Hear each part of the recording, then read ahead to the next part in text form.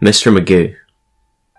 If you read that and felt a shiver down your spine, then you're probably one of the few to escape the past that you've either forgotten or completely suppressed. Most will read it and think of that old cartoon about some old wealthy rich man.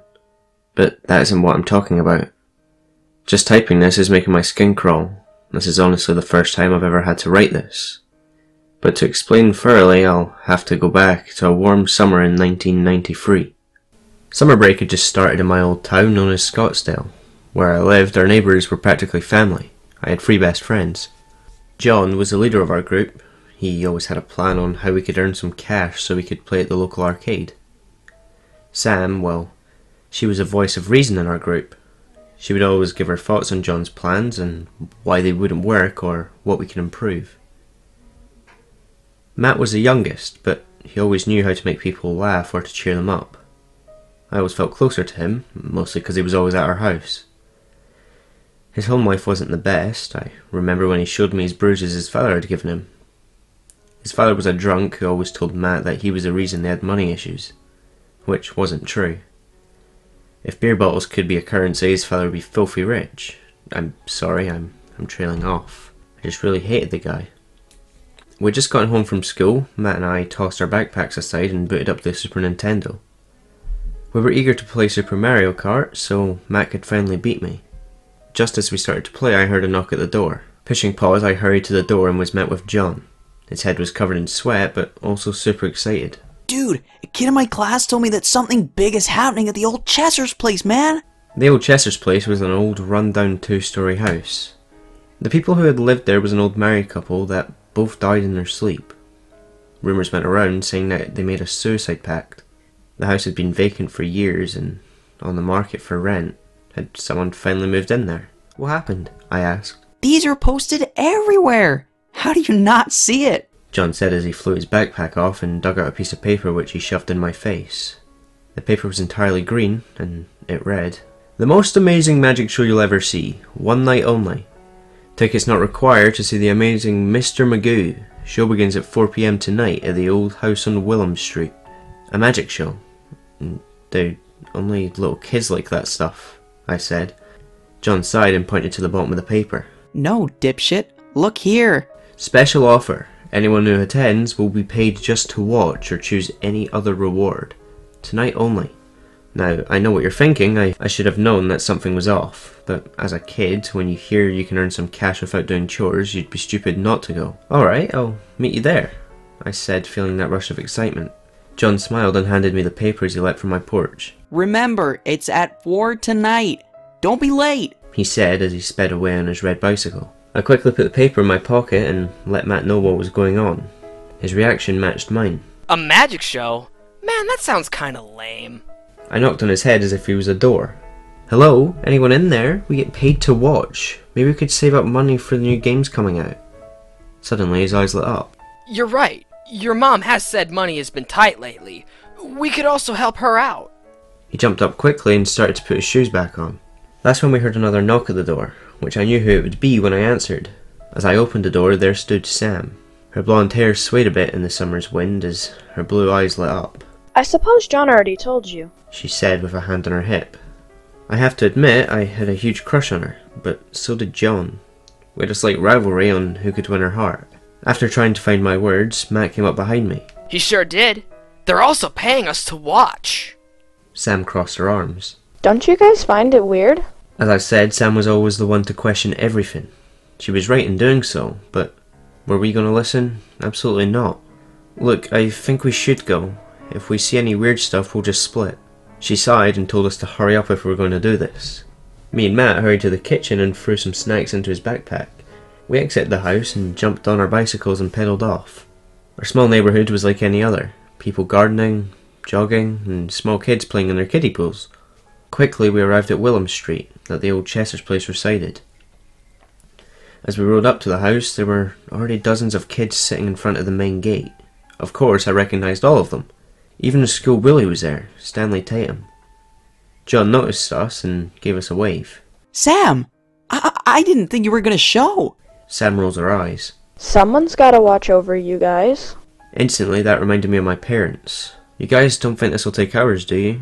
both my parents get home around 8. John waved my worry away. Nah, man. Probably an hour top. Plus, you know our town gets a lot of traveling acts. Which was true, since we pretty much lived in the suburbs. We had a lot of visitors trying to gather a crowd. 2 years ago was a random parade. Another was a magic show that our parents took us to, which was super underwhelming, but this time we were getting paid just to watch. Plus, with the flyers around, they know where we'd be. Matt added, to which we all agreed with. Suddenly a random trumpet played, making all the kids grow quiet and turn towards where it was coming from. There before us was a man. He smiled as he faced all of the children. He wore all black with a top hat on his head. His moustache was white and long but twirled at the tips. He took the top hat off his head and bowed. Hello all, I am the amazing Mr. Magoo. I want to thank all of you for coming. Tonight I will amaze all of you, and you will earn your hard-earned cash at the end. Now please, follow me inside. Quickly he began to play the trumpet once more, and the gate slowly opened without anyone touching it. We all laughed and followed him into the backyard of the old Chesser's place. Or, I should say, Mr. Magoo's now. The backyard's grass was still overgrown, and the old shed still padlocked. Nothing had changed, honestly, but quickly we spotted a makeshift tent. From the looks of it, it was small and looked beat up, with other sewn cloths attached to it. We all stopped at the sight of it. Mr. Magoo turned around. Now, don't let the outside fool you. If you wish to see the magic, you'll have to go through. He smiled at all of us and bowed once more as he slipped inside. One by one, we all went into the entrance. As we entered, my eyes lit in surprise at how big it was inside. Each side of the tent had a lit fire, with bleachers on each side, and in the middle was a pool filled with water. Above it was a line that attached from one side of the tent to the other. It looked like a real circus you'd see on TV. Suddenly, Mr. Magoo's voice surrounded us. It sounded like he was speaking into an intercom or maybe a microphone. Quickly, find a seat, and you'll be in for a treat. Quickly, everyone rushed to find seats. Our gang found perfect spots at the top of the middle section bleachers. Quickly, we all sat and waited. The lights inside began to dim until the room was dark. Then a spotlight landed on Mr. Magoo, who stood on top of the wire right above the pool.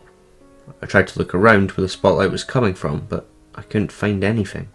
It was like real magic. Welcome, welcome. Now, children, what you're about to see is a secret you'll always need to keep. Now, enough chit-chat. Let's go for a leap. Mr. Magoo placed one foot forward and jumped. We all screamed as he fell into the pool with a giant splash.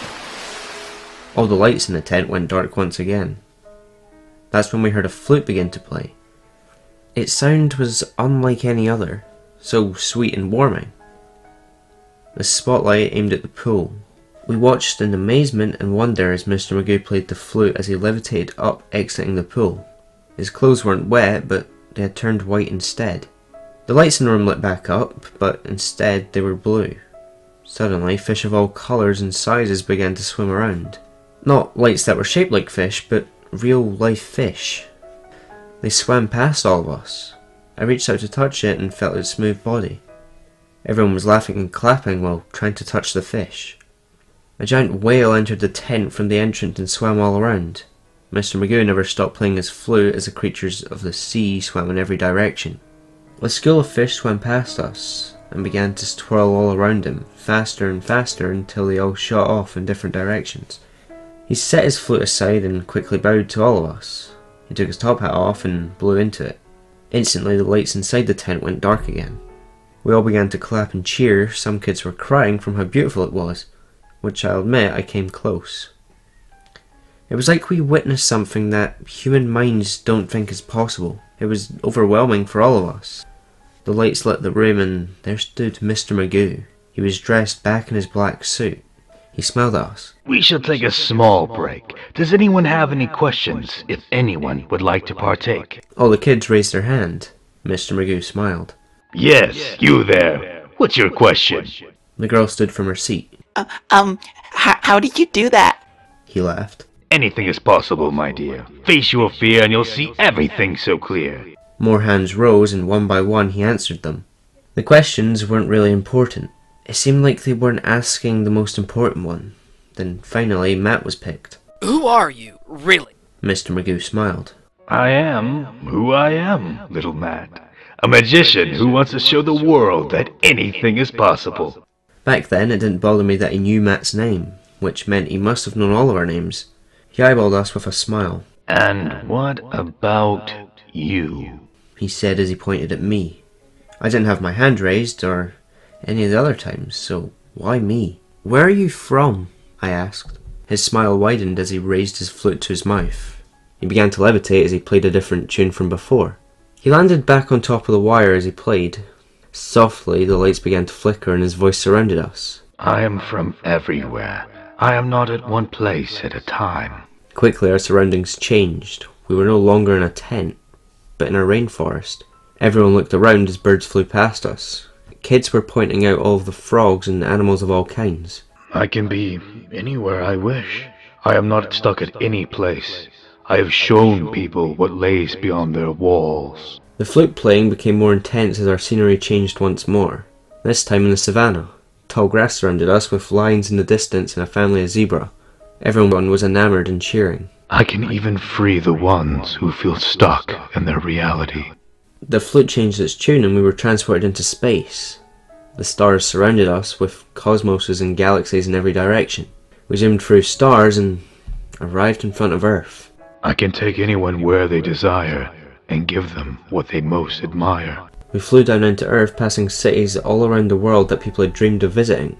New York, Los Angeles, Tokyo. So many cities at once. Finally the room went dark, and there he stood in the middle where the pool once was. He played his flute softly, and slowly he came to a stop and bowed down to us. Everyone in the crowd cheered, including my friends. Sam's face was filled with so many emotions, along with John, who couldn't stop cheering. Once my eyes landed on Matt, I noticed he was crying as he kept clapping. I'm afraid this is the end of the show. I hope you all never forget as you grow. Your money is under your seats. Thank you all so much, he said with a smile. Sure enough, when we all looked, the money was there. A whole $100 bill. We all began to leave the tent. I met my friends outside. John and Sam couldn't stop talking about what we all witnessed. I couldn't blame them. This was something that only movies or shows of pure fiction had in them. As we exited the tent, the sun was still up. It felt like hours had passed. But as I checked my watch, only 5 minutes had gone by. Holy shit! Hey guys, it's only been 5... Quickly, as I glanced up to tell my friends, I noticed Matt wasn't with us. Hey guys, did you see where Matt went? I asked as I looked at every kid around me trying to spot him. He was right behind us when we left, John said. Sam nodded to agree with him. I made my way back into the tent. Kids were still exiting. I started to push some of them out of the way. Finally, I reached the entrance and stepped back inside. The lights were still lit, and in the middle of the tent was Mr. Magoo and Matt, along with the school bully, Stanley. They were talking about something, but all I could hear was a light mumble. I stepped closer. He bent down on one knee and held both their hands. You both wish to come with me? I travel all over. You'll see so much. That made my heart race. I couldn't let this happen. Hey Matt, we need to leave. Mum will be home soon, I said, trying to lie. Matt looked at me while Stanley smiled as he looked up at Mr. Magoo, still holding his hand. But I don't want to be here anymore. My dad, he will just keep hurting me. Matt, you can't just get up and leave. You still have a family here. I'm your family, aren't I? I said as I placed my hand on my chest. Matt smiled at me lightly. He knew I was right. Since the beginning of our friendship, I had always told him never to run away from his problems. As Matt began to walk towards me, Mr. Magoo grabbed his arm. Now, Matt, you want to come with me? I can show you so much, he said. No, I changed my mind, Matt said as he tried to pull away. Mr. Magoo tugged him harder. You're mine, Matt. Matt tried to release himself. Stop! You're hurting me! I started to run towards them. Let go, you freak! Mr. Magoo looked at me and a smile broke across his face. Matt screamed my name as the lights flickered in the tent. In those flickers, the tent walls turned into flesh and meat. Shackles hung down from the ceiling. They were holding human parts and heads of children and adults. My stomach turned at the thought. Was that what we were touching when we saw the animals? My eyes found Mr. Magoo. His skin began to crack all over and he grabbed his face and tore it off. Underneath was some creature of darkness. His eyes were red and his smile, well, it It was unlike anything I'd ever seen. Just as I was about to reach Matt, the creature sunk into the meaty ground, holding both Matt and Stanley. I grabbed at Matt's hand as he cried for help. I tried to pull him out of the ground. In his tearing, snot-ridden face, he looked at me in the eyes. Please, I'm so scared! He said before his hand flew out of mine, disappearing into the ground. The tent turned back to normal as I screamed, trying to dig into the dirt to reach Matt. I dug as tears fell down my face. I finally stopped once I knew it was useless. Laughter erupted all around me. Then Mr. Magoo's voice surrounded me. You made your choice, and you'll always live with that. I took the money out of my pocket and threw it to the ground. Give me my friend back! I screamed so loud my throat strained. The room remained silent, and all at once the ground disappeared and I began to fall into black nothingness. I tried to scream, but my voice wouldn't come. I fell for what felt like hours. Slowly I closed my eyes. Then suddenly I fell into the ground, knocking the air out my lungs. I coughed hard as I realised I was laying outside the small tent entrance. I looked all around. It was night time. What time was it? I looked at my watch, which read 10:34. Matt! I yelled as I launched back up to my feet and entered inside the tent. But the inside was small. Like maybe 3 people could fit in here? I grabbed my head as I started to have a panic attack. What the fuck was happening? Where was Matt? Someone had to know what was happening. I ran out of the tent and exited the gate. My bike and friends were nowhere to be found. I ran all the way home, but when I arrived there were cops parked in my driveway. My parents noticed me and came running as they both hugged me. My mother began crying and so had my father. They both explained that I'd been missing for 24 hours, that they had called the cops and searched the neighbourhood for me. Also that Matt's father had called asking if Matt was with us, because he didn't go home either. I tried to find my words. Didn't they see the flyers about the magic show? Why didn't they check there? I tried to explain everything, but they looked at me like I was crazy. Then I remembered I had the green paper. I took it out of my pocket and unfolded it. The words were still on it, nothing had changed. I showed them and explained everything. My mother examined the paper. Honey, there's nothing on this paper. I looked at the paper and I could see the words. I reread it in front of all of them. They couldn't see it. They didn't believe me. I tried over and over again to explain what happened, but they wouldn't listen. The cops soon left and my parents asking me what happened. I called all my friends and they had no idea what I was talking about. I felt like I was losing my fucking mind. I went through the whole story with them, but none of them remembered. Even when I returned to school, no one knew what I was talking about. The cops eventually searched the old Chesser's place, but they informed us that there was no tent, that the place was still locked up. Days passed with no information on Matt, then months. Then eventually years. Matt's father gave up drinking in hopes that maybe he would come back home. The cops tried to link any foul play to me, but there wasn't any proof anywhere. Eventually the story on Matt's disappearance became a local mystery of the town. John and Sam married later down the road and left this town. But I never did. I stayed. I became obsessed with Matt's disappearance. I worked to buy my parents' house from them and kept a stable job, but I spend my nights looking for any information I can get on Mr. Magoo, any stories or videotapes that kids may have used, but I couldn't find a thing. I had so many questions on why this happened. Why didn't he take all of us? What was he? I wrote down everything he said, all the sentences he spoke. They were embedded in my mind, which sparked theories that I had written down. That he was something from another plane of existence.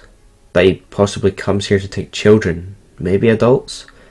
But for what? So many theories and so many questions. After years of no results, I decided to post this story in hopes that someone remembers. If anyone knows anything, please contact me. I won't stop. Not until I can find Matt.